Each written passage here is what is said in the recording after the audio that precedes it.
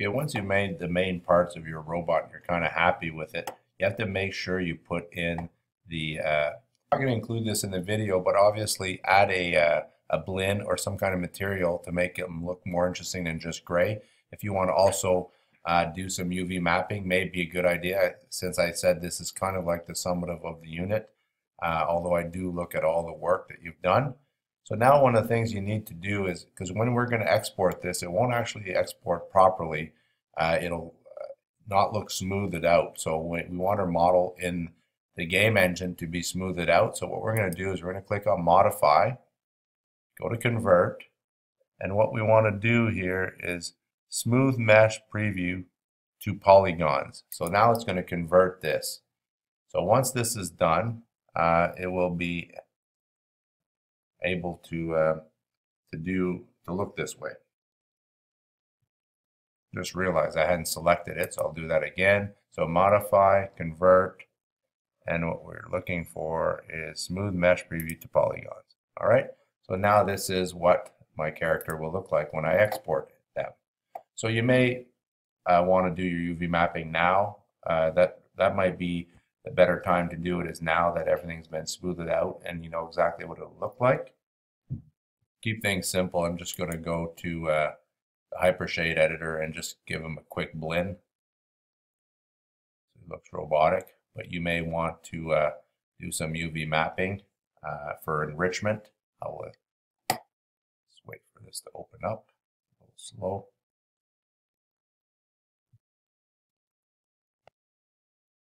All right, so I opened this up, so I'm going to go and click here and click on so I can see it. And I'm going to go and get a blend. And again, you may choose to do UV mapping, and that's fine. I just want to give them a color or something. I'll make my robot blue. And I think that's what I'm going to do just to go quick. So sort of have this. There you go. So I'm happy with that. Oops. Press enter might help.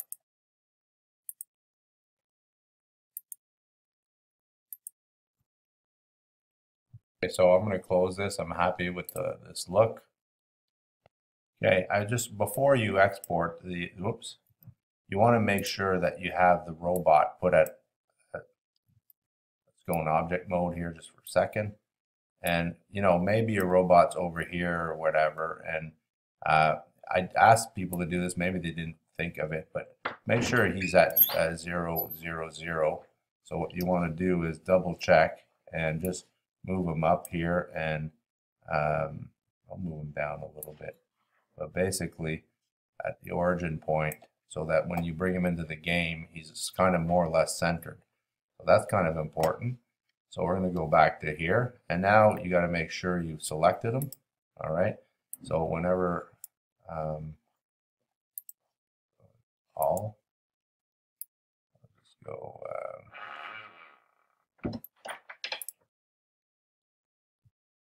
So if it's in object mode, it doesn't export properly. So you put it in face mode, and so everything is selected, and select all and file.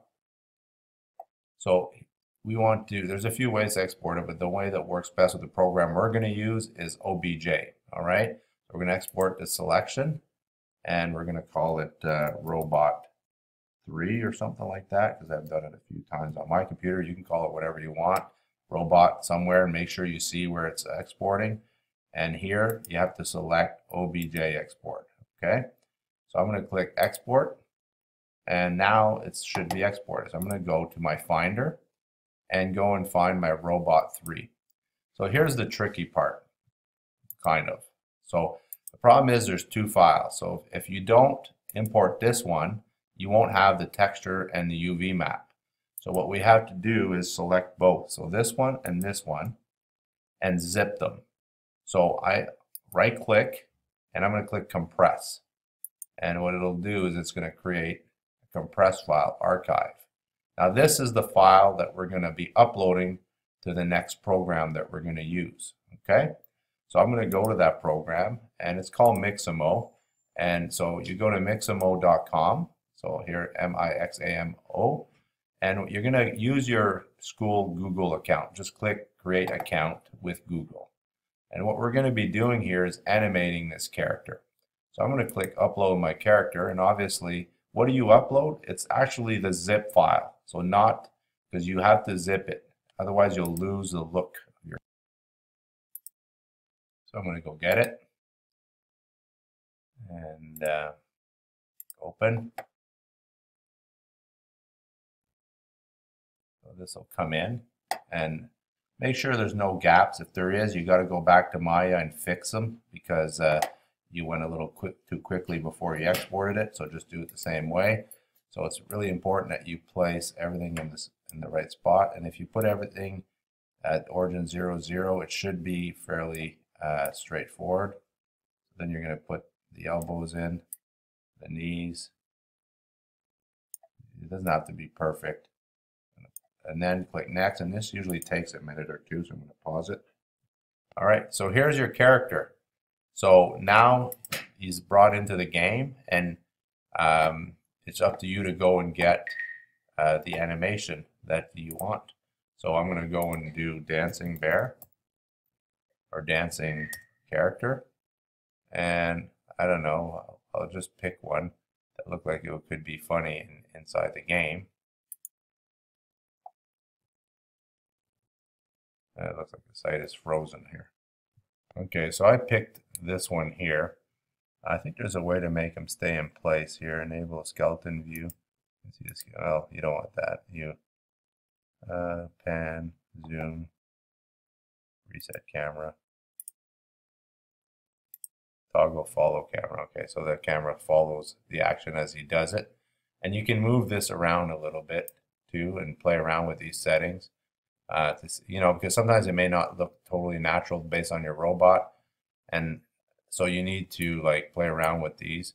So for now, we only want one animation, and what we're going to do is once we're happy with it, we're going to download it, and we're going to download it now as an FBX, and we want the skin, so that means the color that you added, and if you zipped it properly, that shouldn't be a problem. So now we're going to download this, and again, this file is going to download on your PC.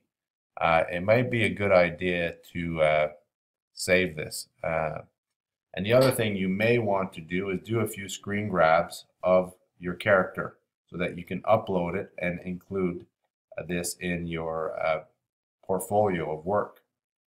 And I would recommend also possibly, if you're ahead, do a video. So use Screencast-O-Matic, and you can do up to a 3-minute video using Screencast-O-Matic, and it's spelt the way it's Screencast-O-Matic, and you can do a video. All right.